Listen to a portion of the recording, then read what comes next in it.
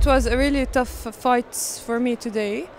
I fought 5 games and I won 4 fights and I lost the last one.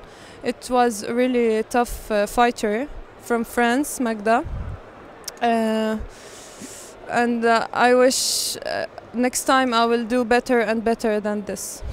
First of all, I wasn't ready for this tournament, but I fought for the last seconds.